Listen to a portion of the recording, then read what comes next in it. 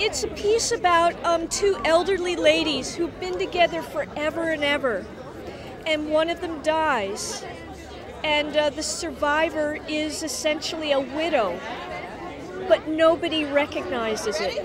And when I wrote it, I thought, God, what is it like to be with someone your entire life and to lose them, and not to be able to grieve in the open? And that's what I wanted to work on.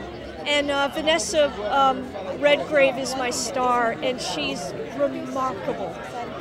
HBO is a very exclusive, very hip network.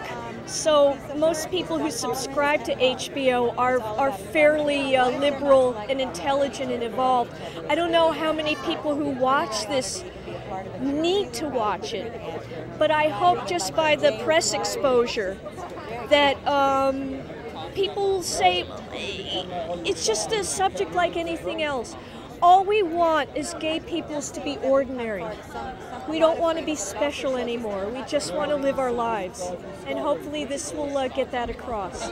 Yes, I wanted to talk about, as I said before, that anybody who loves someone for a long time should have the dignity of grieving them when they lose them.